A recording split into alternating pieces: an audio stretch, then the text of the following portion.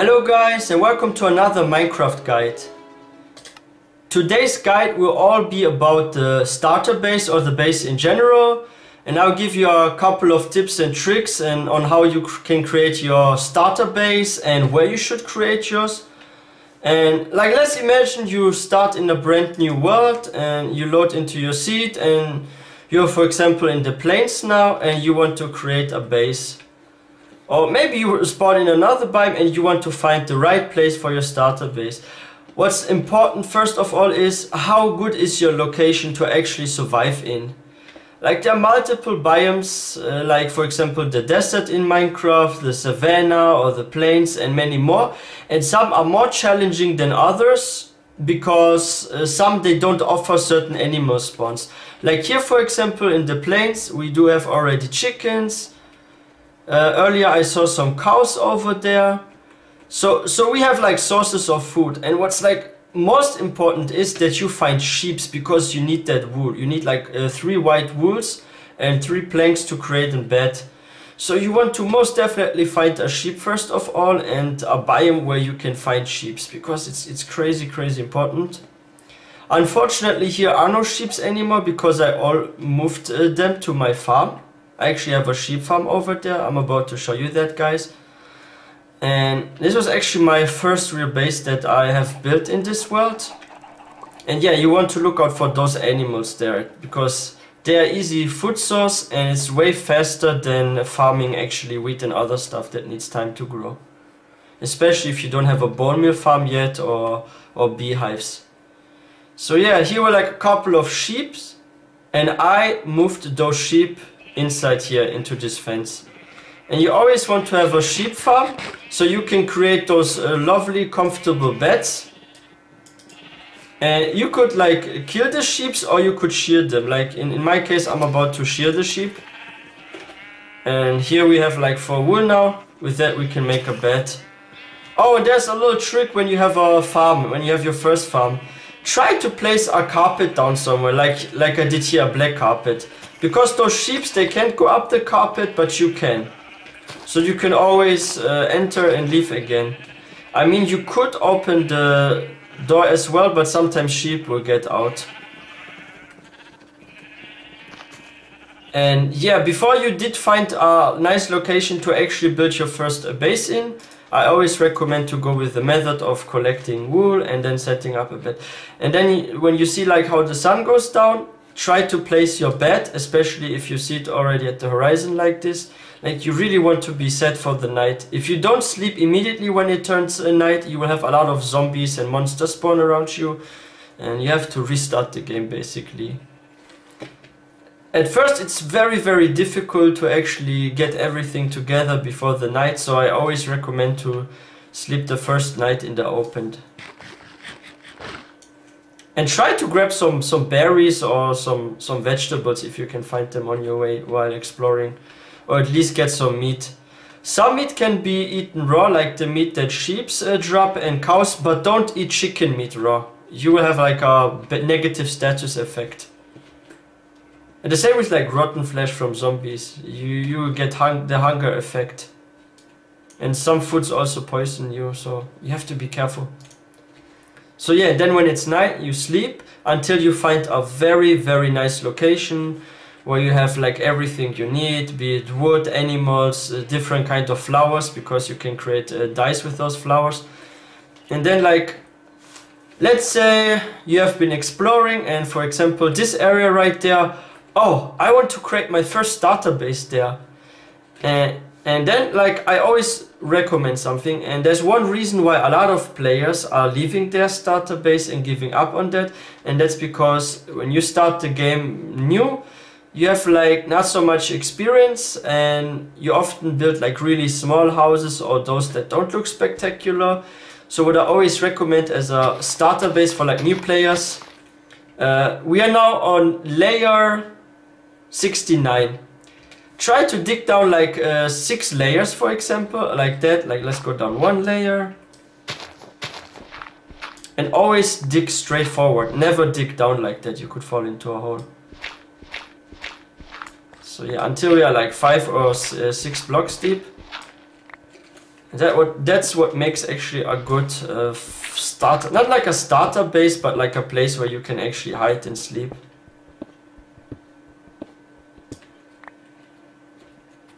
Okay, actually I think, yeah, that's deep enough. So what you do there is you create like a little space like that. Like, let's make it, for example, 3 blocks wide and 3 blocks high. And then once you have like a small area where you want to build your main base in, you start by making a crafting table. Then for example, like here, we're gonna place that crafting table down this corner. And then you want a bed, so you go for a bed. If you already have coal and some wood, you could also start with your torches, because you need those torches, otherwise like some monsters can spawn. And then for example, right in front of your crafting table, you could place the bed. Then if you don't have torches yet, then make sure you have like a small area so there's no risk of monster spawning. If you have a bigger room, you maybe end up getting some monster spawns. So you could even go for 2 blocks wide and have like a little hole with a bed. And that way you're pretty much safe for the night. And yeah, let's assume you have like already more wood and you have like some sticks, then you go with some torches. And then for example, you put a torch over your crafting table and voila, this area is now lit. So you have a lit area and you can always save there at the bed and you can sleep here. And this is like your pre-starter base. So now you have your pre-starter base and a place to sleep, or in case you are a bit too late at the night, you could always also use like dirt blocks, right? And you could like close your entrance. Like let's say some monsters are chasing you and you are like in trouble, then you just close the area up like that and you are safe. And then in the morning you just remove those blocks and you can go back up. And now the most important thing starts. How big do you want your starter base to be? For example, like this here, this little castle right there is my first starter base here in this world. And I wanted to have a very, very, very huge area. And I did start this one also quite similar to what I just showed you with like underground. Actually, I used to have a cave here, like I'm not gonna lie, I used to have a freaking cave here. And I used to spend some time in the cave, also at night, before I was done. I think here I placed the bed somewhere before. And there are also some torches. Oh, actually, removed the torch by accident. So yeah, I had like this little area, and I would always come back up when the day started. And I would continue on building here. And this took me like a couple of days to actually finish that base. And what's also really important at bases, you always want to have furnaces so you can create stuff like iron or like bricks if you want to work with that. Of course you want to have a lot of chests so you can store your stuff. It's also always really, really good to have like those weapon holders here, like item frames, and there you can place the items like for example coal or iron in, like one, and that way you know what is in what chest. So it's really cool to also work with that. I often use mixed chests with multiple things, but I sometimes struggle to find what I want. So it's always good to use those frames once you have like more resources and options. And yeah, because I had like such a huge area, I spent multiple days underground, like in this small area that we had here. And what you also want for your base is you want different variations of wood, because this helps you so much when it comes to building. Like here I have dark oak, I have regular oak, somewhere over there I have like birch trees, I have some spruce trees, and like I really love the spruce trees trapdoors, for example. Like I love to include them in builds, so I did collect a couple of saplings from a neighbor biome, and it's also really, really nice to do. Grab multiple sorts of flowers and trees, or here for example we have like all types of 2-block flowers like the roses here, and if you bone meal a rose bush you can actually clone it. Same with the peonies here, if you bone meal it you get another one. So you basically want your main base to be an area where you collect all sorts of stuff, be it like different animals, different crops.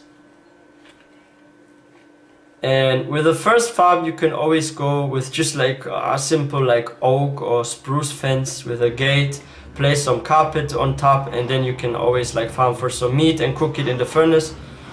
And beef is actually really good because it will satisfy your hunger by a lot. Like it's way better than eating carrots. But you could also always go for bread, harvest some wheat and make some bread. And what I've also learned throughout my months and year in Minecraft is it's good to have a base actually not too far from the sea. Because to travel across the sea is so freaking quick. You can also go fishing, you can collect some fish that you can cook. This can also be nice starter food if you have a furnace, you cook some fish. And it's easy to explore interesting locations. And what you also always need to do is you need to save coordinates. It's freaking important. Like here for example, we have X 3858 and Z 2377. So it's crazy important to have that. Like either you take a picture with your phone or a screenshot, or you just write it down, but make sure you can read that. And yeah, you will never get lost if you then navigate with the coordinates and get closer to the axes where your house is or your base is.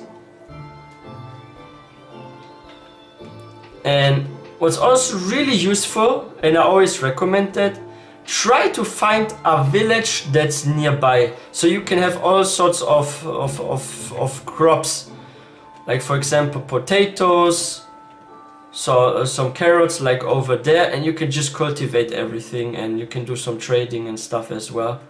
Like it's really useful to trade with villagers because some offer some really great stuff like glowstone. You can get some equipment, or if you're like short on iron and you leveled up some of your villagers, you can also get iron tools and stuff. You have like those iron golems if you run into trouble. Like let's say you are somewhere exploring, it's already night and you're being chased down by too many monsters, you don't have proper equipment. You just sprint to a golem and the golem will finish the mobs that are chasing you.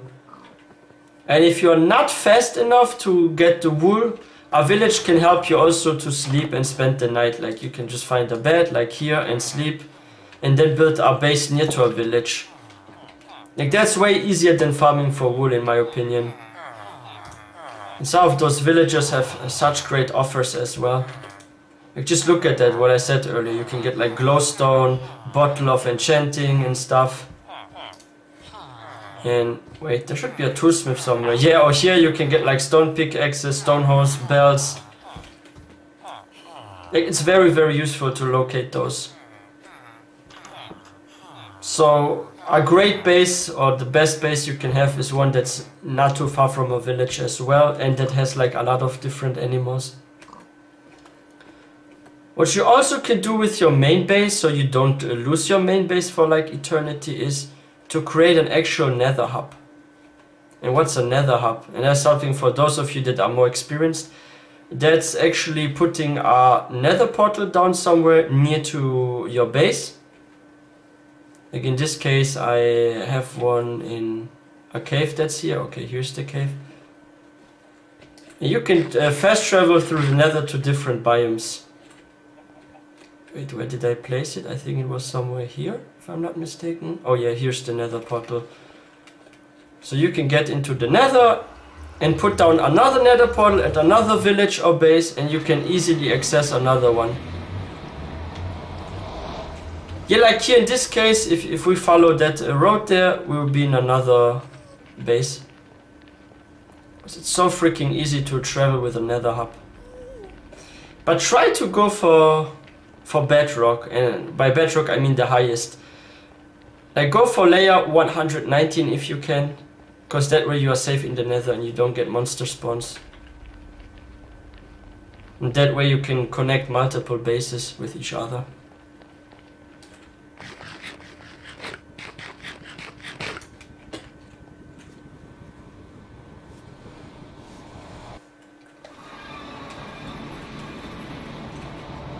Okay, let's say for some reason you don't want to have your base in the plains and you really want to have your base in a different biome. Like for example, you really love the desert so much and you want to live in the desert and you want to have a starter base there. Here it is similar, like I've said, like try to go for some sort of cave, or if you have like a good timing, then try to sleep outside and put down a bed somewhere. But what I always recommend is if, for example, you really want to be in a more challenging biome, or you want to have a base in the desert, like here where I built the Desert Kingdom. Oh, I still have a hole here. But yeah, what I basically did is I created a base in the desert. Like I have a castle over there that you guys can see from the far. It is like my main base in the desert. This was my main base for a while actually in this game. And how I also started surviving there is I was looking for a sub-biome. Like for example here was a sub-biome called River.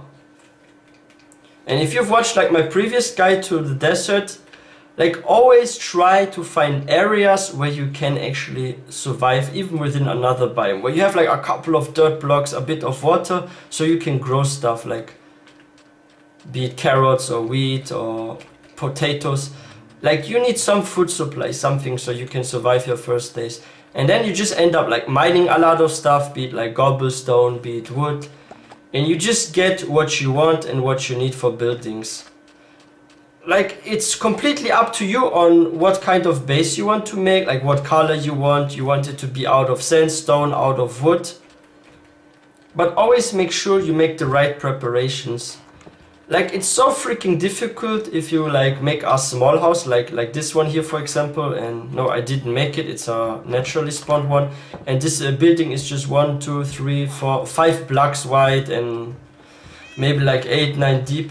It's so difficult to extend this. You literally need to break this whole wall apart, the roof, and add another floor, and it's just so way easier to already have like calculations or measurements. For example, you want a base that's like 12 blocks wide and maybe 16 blocks deep, so you can always just like mark the corners with something like dirt or cobblestone, and then you start placing down either the wall first or the floor first. But I always recommend if you build a new base, try to put down the floor first, because that way you're saving a lot of time. Like, let me give you guys an example. For example, like I want to build a house here, and for whatever reason I just want it to be 3 blocks wide, and then I notice, oh, this is way too small, let's extend this. So I will go further and maybe extend this by like another 3 blocks, and then I'm like, oh yeah, this is wide enough. I want my house to just be like 6 blocks wide. I feel like this is spacious enough, and this will be like my starter base. Then do it like that. But don't go placing down walls first, because if you do that you will end up being confused. Unless you have taken measurements before. And how do you take measurements? I'll quickly explain you how to do this easily. Like, let's say we are standing on this block, and let's just use dirt for that. Oh my gosh, this iron golem is bothering me. Like, you press on computer F3, you get the coordinates, and we are standing now on block 1052. So if that's where you want your building to start, you jump up while placing a block down, and that's your cornerstone. You can use all type of cornerstones. It's best if you use something that you're not using for the actual building, like be it dirt or granite. And then, for example, you want your building to be 8 blocks wide. Then here you go from 52 all the way down to 1, 2, 3, 4, 5, 6 to 46 for example, and voila, you have like enough space and the measurements you want. And then you can, for example, start working on that floor and place everything down how you desire. So yeah, in my opinion, it's very important to take measurements, because that way you know how big your building will be. Like, I always try to do measurements also that stuff is like symmetrical, because you don't want to have a base and have like your door be like 1 or 2 blocks more on that side and everything looks just like so uneven. I mean, you could always go for like side doors that start at one corner like 2 or 3 blocks from it, and you can make your house still look nice and add some windows. But yeah. But I don't recommend some biomes for your starter base. Like, I really don't recommend, to be honest, the desert. I also don't really recommend the snowy tundra. It's extremely difficult there to go for crops. Like, it's very challenging, you have no animals. And don't go for those strange island biomes. They are also quite challenging. Like, just go for the regular main ones, like forest, plains, taiga. And you can always make a second base somewhere else, bring in some stuff, and then make there a base. That's the same thing I did here with this desert kingdom. I first started in the plains, and when I had like enough resources and silk touch, so I could also move like grass blocks here, I started a base here. That's why we see so much grass, because I freaking collected some stuff, and this little friend here with silk touch is so freaking useful. And if you want silk touch, go for villages and go for the librarians and just keep destroying their lectern until they finally sell a mending book. And stack up on some emeralds and books so you can buy it. And yeah, this is like my first real main base where I actually spent a lot of time in. And this is like a freaking desert castle, one that I'm really proud of actually. But I still need to remove some torches because like there was some issue where there were like some shady areas and monsters kept spawning. So I had to place down like here and on this side a torch on the ground. And I even got freaking iron golems in my base and cats. And they keep away creepers. So if you're like worried about creepers, tame a couple of cats and place them in your main base. Like if a creeper sees your cat, it will just run away. Because they're freaking afraid of those. Oh, and a little advice I can give you guys. If you're into meat a lot and you want to cook meat, try to create a smoker. And it's not that difficult to get a smoker. Like, wait a second, I will show you. Oops, wrong step. Like, that's way better than a furnace for making food. All you need is just logs and a regular furnace. And you only need 4 logs. It's so easy to get. And it will cook your food way faster. And especially if you have like an animal farm, go for smokers. And let's say you're like exploring a bit and you want to have like maps. You could always use the cartography cable in your main base and put a map in. Unfortunately, I don't have a map, and just keep extending it with like more paper. And that way you can also not get lost that easily, because you can always like create maps and have like side bases or certain points that you can save also on a map. And yeah. Yeah, that's basically it for my starter guide for you guys, like how to get started in the world or where to create a base and what you should watch out for when you create a base. So always make sure you have animals, you have dirt and you have water, and those are like the most essential things, especially the sheep, because you need a bed. And if like for whatever reason you want to be in a different biome like the desert, it always helps to find a village or those smaller biomes within there, like rivers, so you have some dirt and you can grow some stuff. And yeah, I hope you guys enjoyed this one. If you guys are new to the channel, please don't forget to hit that subscribe button for more content. And I would also really appreciate if you like this video and hit that notification bell so you don't miss out on any new episode. And I wish everyone a wonderful day. I will see you guys next time.